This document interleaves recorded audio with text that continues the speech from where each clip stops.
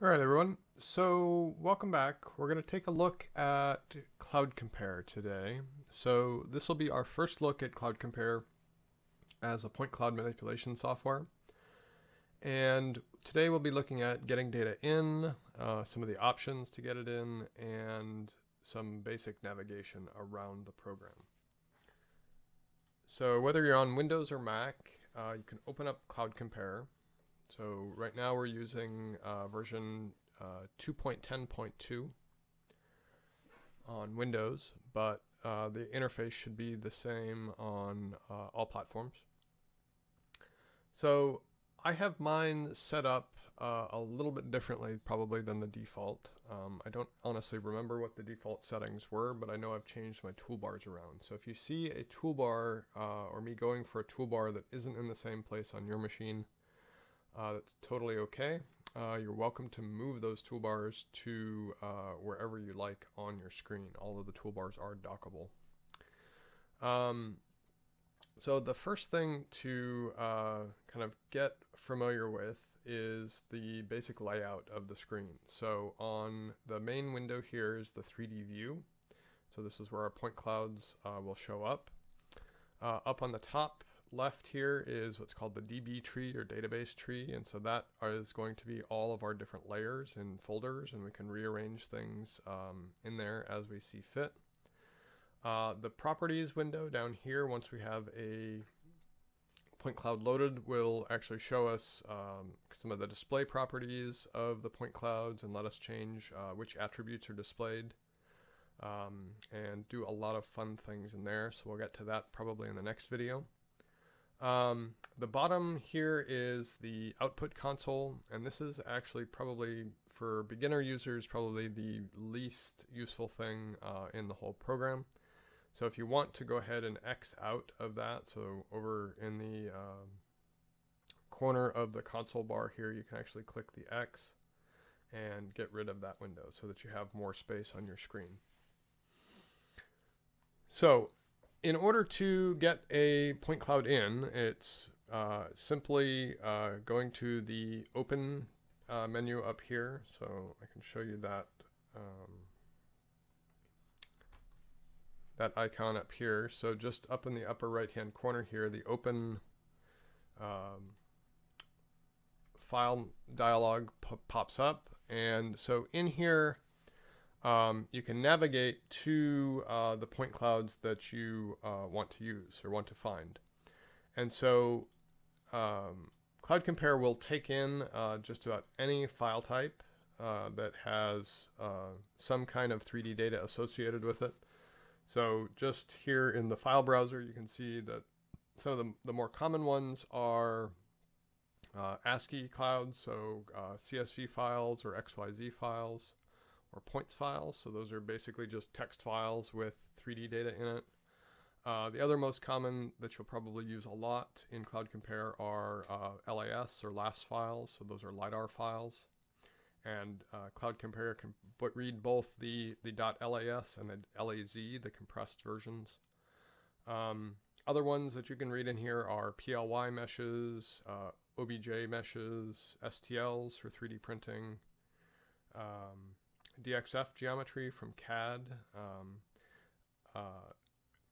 and then CloudCompare also has a lot of, you can read in images and even shape files from GIS as well. So we won't get into too many of those in this series, but the primary ones that we'll be using are ASCII point clouds and LAS clouds. The one more important one is right at the top of that file list is the CloudCompare entities, a .bin file. And so these are, if you save a CloudCompare kind of document, if you want to think about it like that, with all the different point cloud entities in it, those will save as a bin file. So you can actually open up a whole series of point clouds as a kind of stored bin file. Now, I will warn you that those can get rather large if you have multiple big point clouds in there, so be careful when you're saving out point clouds. So in order to get a point cloud in, all you have to do is find the point cloud that you're interested in. And so for this demonstration, I'm just going to use a point cloud that I used for some research of a river. And so in this case, this is a CSV file. So I'm going to click on that and open. Okay. And since this is a CSV file, we get prompted with a kind of another dialog asking us to kind of identify the different columns in our CSV file. So in this case, you can see that my CSV file here has a header row. So I have an X column, a Y column, and a Z column, and then a bunch of different attribute columns out the side here.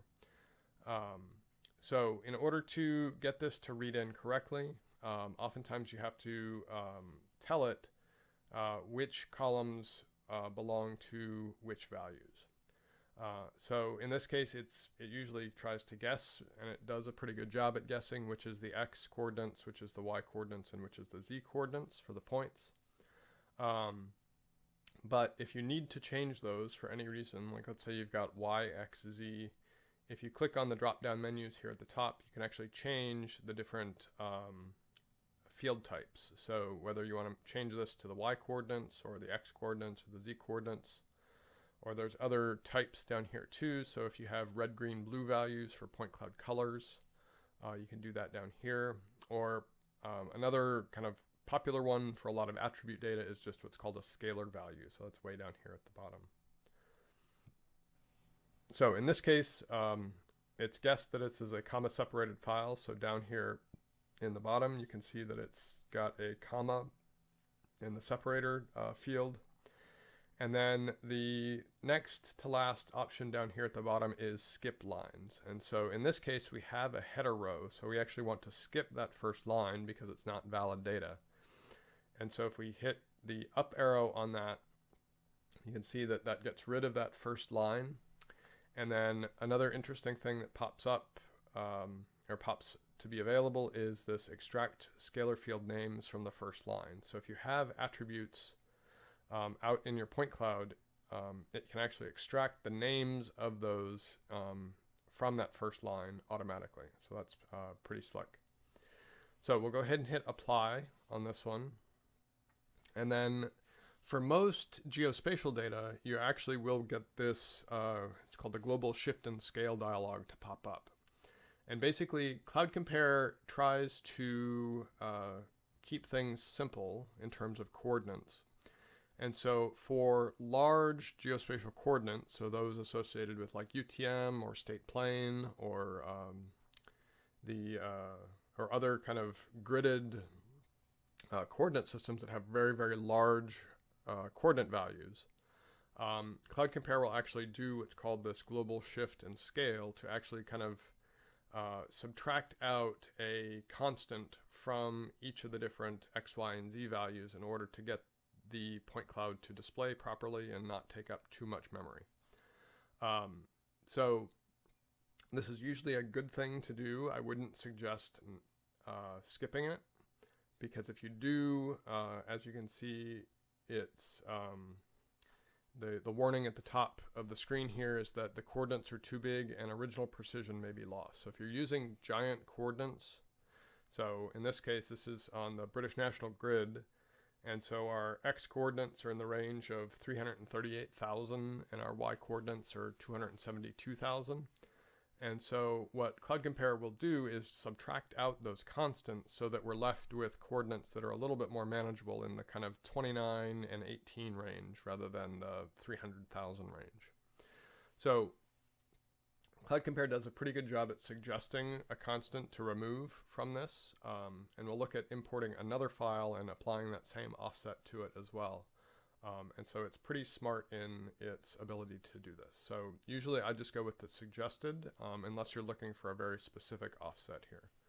So if you say yes, that will apply that shift and scale, and then it will import that point cloud. So depending on your machine, this can take a matter of seconds, or for larger point clouds, maybe a minute or so, but it usually loads fairly quickly.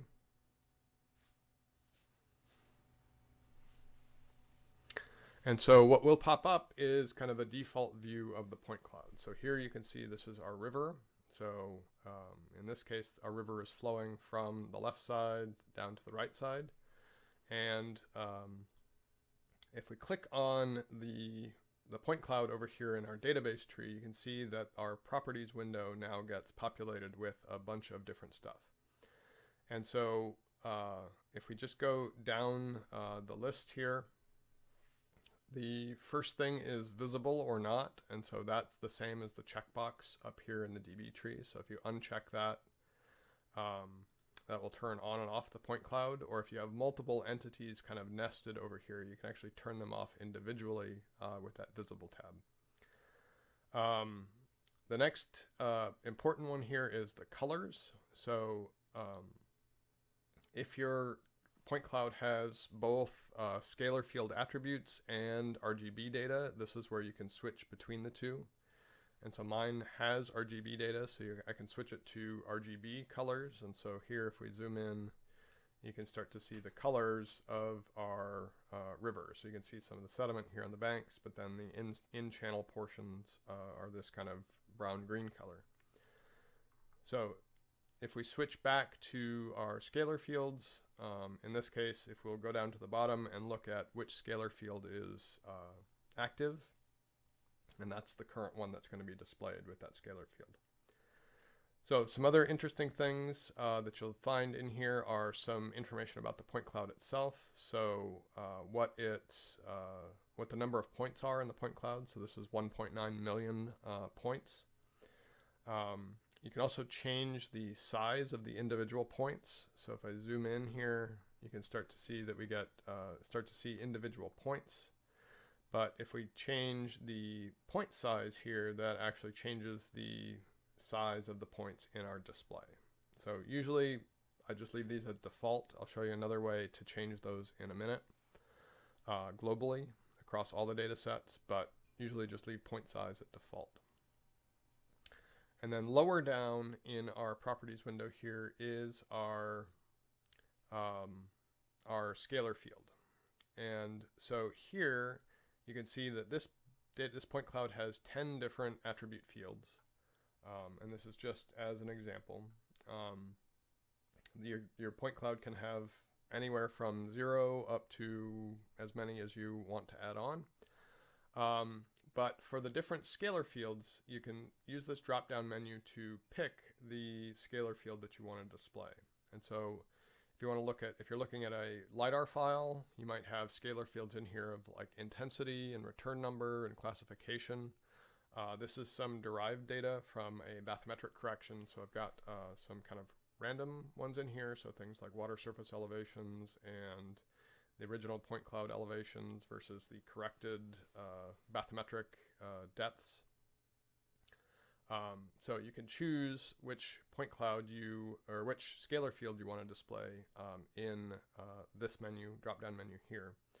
So in this case, we're just going to look at the original Z values for the point cloud. And then the color scale, you can choose a custom color ramp to display the colors. So this will display from low to high based on the values in the scalar field. And so you can change these to be whatever you like. There's an editor in here as well, so you can actually create custom color ramps if you like as well. We won't be going over that today, but you can change these color ramps to be whatever you like. The default is this blue, green, yellow, red, which is pretty good for most things. And then down here at the bottom of the screen, you can actually see the display parameters for that scalar field. And so this is kind of a histogram of the different values in that specific scalar field. And we'll look at that in a little bit more depth in terms of displaying specific attributes in a later video.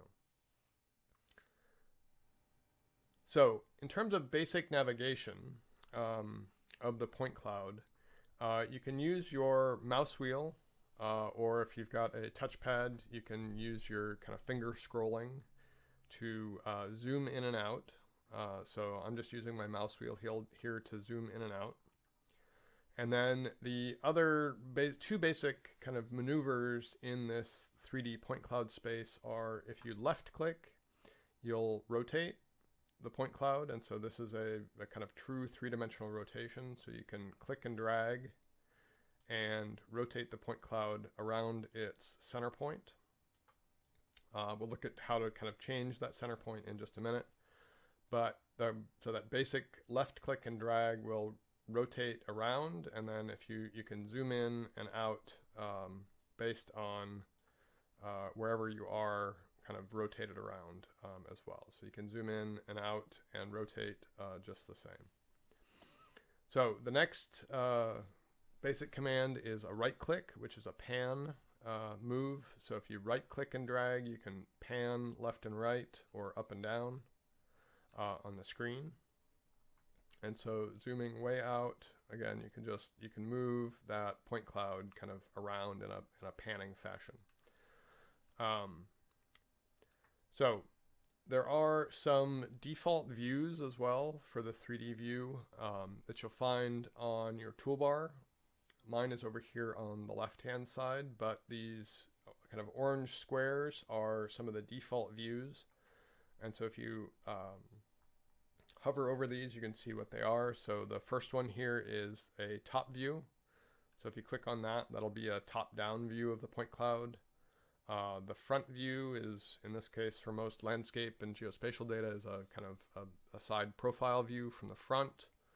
Another profile view from the left-hand side, the back, the right-hand side, and lastly is you can look at a bottom view from underneath.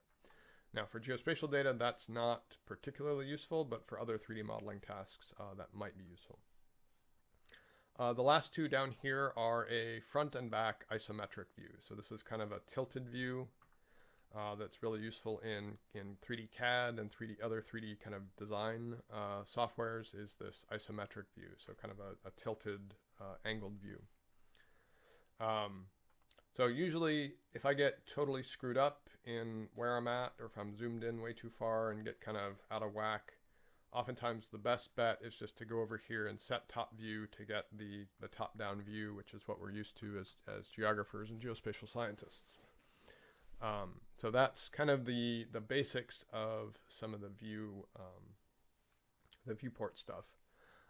If you do get completely lost, let's say you get turned around and your point cloud is completely off the screen, if you click on one of your point clouds that you want to look at, you can actually hit the magnifying glass over here and it'll zoom and center to selected entities, so that'll bring you back to kind of a default, the default view that you started with. So, one other kind of navigation thing that you can manipulate is the center of rotation. And so over here on the left-hand side, up on my toolbar here, you'll see that there's two little crosshairs. I can show you those over here. So there's one that says auto and one that's just blank. And so the auto one, I think, is checked by default. I actually usually turn that off just because it can screw up in certain situations. So I usually turn the auto off. And then the other one, the top kind of blank one, is what's called the pick the center of rotation, or pick rotation center. And so if you click on that, then you can click on anywhere in your point cloud and kind of establish a new center of rotation. And so with that tool active, you can see down here in the bottom, it says pick a point to be used as the rotation center. Click on the icon again to cancel. So if you click on this again up here, the pick rotation icon, it'll cancel that. But if you want to actually pick a new rotation center, you click on the point cloud where you want to rotate around. And oftentimes this will pop up the first time you do it. This is kind of generating what are called the octrees to accelerate the point picking process. I usually always do yes on that. It saves time and makes things quicker. And so now you can see that we've picked a new point as the rotation center. And so now if I click and drag with my left mouse button, I'm now rotating around that point we just clicked and not the old center of the point cloud over there. So this is useful if you're working in a very specific area and you need to just rotate, especially when you're way zoomed in like this. You can pick a new rotation center and rotate around kind of the spot that you're working, rather than rotating around the center of the whole point cloud, which can get pretty obnoxious in a certain sense. So those are the basics of navigation around the point cloud. It takes some getting used to kind of get your kind of sea legs, if you like, trying to find the right view and zoom in and pan and rotate to look at the things and look at the features that you want to look at. But it just takes a little bit of practice to get that going. So if you do want to remove a point cloud from your view here, you can do that in two ways. One is to right click on the point cloud itself and say delete. So if you do that, it'll just remove the point cloud from your view. It won't actually prompt you for that you are deleting it. It will just delete it. It's assuming that it's assuming that you know what you're doing. So I'm going to load that back in just with the defaults.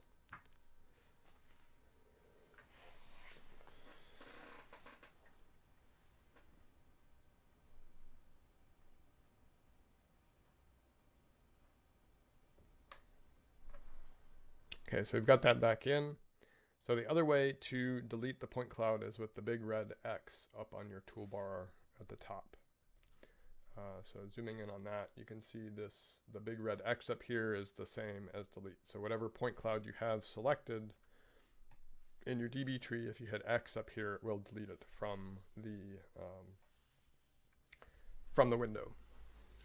So you can add in, of course, multiple point clouds. I guess the assumption is that you're going to be doing this in the same coordinate system in the same area. So if you have point clouds that you want to add in all together, you can add these in as separate files. So here I'm going to pick a LAS file to show you what the import for the LAS file looks like. So we're going to open this, and so instead of getting the ASCII import with all the different columns, since LAS files are a pretty established file standard, there's just a kind of a set of attributes that you can import. So in this case, again, usually I just leave this as default for most things. So if you say apply, it'll bring up this global shift and scale again. And so the key thing here is that the top option right here is last input. So CloudCompare remembers what the offset was for the last thing that you imported, and so it'll apply that same offset to the next thing that you import. So if your point clouds get off kilter, you might want to double check this, but again, generally if you're importing from the same coordinate system, the same offset will put it in the exact right place. So you don't have to usually worry about changing these too often. So if we say yes on this, we're going to import this one. Again, this is about another 8 million points.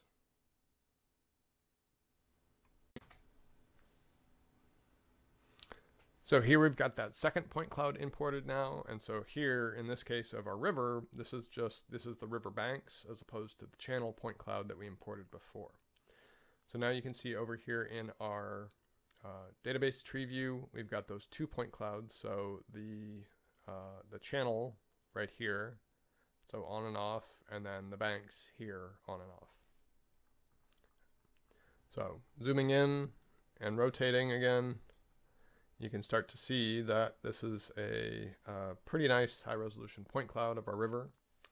But with both of those turned on, okay, again, you can turn these on and off separately if you want. Okay, so to just look at the river or to just look at the banks or in a combined view. Okay, so that's how you can get in 2 or more point clouds in the same coordinate system into the same space in your 3D view. So the one thing you do want to be careful of on kind of slower computers is having too many points loaded in here can get a little taxing for your computer since it's drawing a lot of information all at once. CloudCompare will, it's called decimate on move. So when you actually move the point cloud with a lot of points in the screen, you'll actually see the point cloud kind of go a little fuzzy until you stop, and then it'll re-render all of the points in full resolution. So don't be scared if as you kind of pan around or zoom in and out, sometimes you'll see the point cloud get a little fuzzy and then come back to full resolution once you stop moving around. So the other thing that I want to show you here before we kind of call it quits for this specific lesson is changing the global point size. And so in the properties menu over here, we can change the point size for individual point clouds. But if there are times when you want to actually increase the point size for the entire view all at once, if you just take your mouse and kind of hover in the upper left up here, you'll see that this little gray box kind of pops into life. Okay? And so it says default point size and default line width. And since we don't have any line features in here, that's not really a useful feature for us right now. But if you click on the plus and minus here, you can actually increase the point cloud size, the default point size, to change this for all of the point clouds all at once. So if we zoom way in here and hover over that upper left corner, okay, we can decrease the point size and increase the point size as we need to, up to I think a value of 15. No, it'll go higher. 16. 16 is our maximum point size. And so you do want to be careful of this because if you make points up a cloud size point size of 16, sometimes it'll start looking like a bit like an impressionist painting. So definitely don't go that big unless you absolutely have to. But sometimes when you're zoomed way in on a data set, it can look a little weird, and so by increasing the global point size just a little bit, you can start to see things just a little bit better. So that's the basics of getting some data into CloudCompare and kind of getting some navigation done around the scene. So I'd recommend that you definitely kind of load in some point cloud data and try out all of those things kind of in the order we talked about, just to get a feel for how to navigate around the scene and how to reset the scene just in case you do get lost, because you will get lost. I get lost all the time when I'm kind of rotated in and zooming around. I'll lose my point clouds every so often. So knowing how and when to get those standard views to kind of work in your favor is usually a good thing. So we'll call it good for today. And I'll be back in the next video with some more kind of advanced editing features, and in future videos we'll start to look at some of the more advanced analysis techniques as well.